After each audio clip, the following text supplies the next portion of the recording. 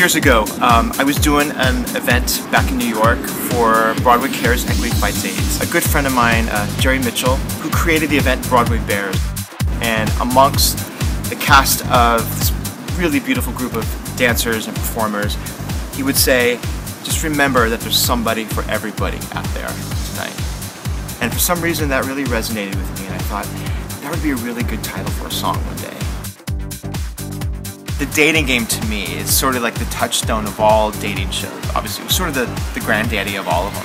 I thought what a great sort of fun, kitschy way to sort of tell the story is through a dating game-like scenario, but in modern day times. I got my friends involved, all my sweet, beautiful actor friends to take part, and my friend Robert Bottoms, who co-directed and edited the video, and my friend John Gannon, who was also one of the co-directors and art director as well for the video.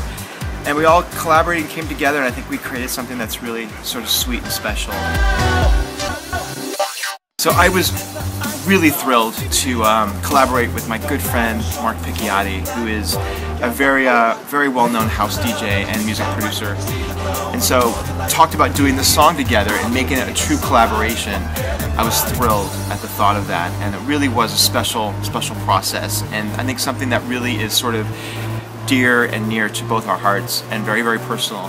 And I was thrilled that he agreed to be a part of the video as well. So just say it. Everybody's got somebody.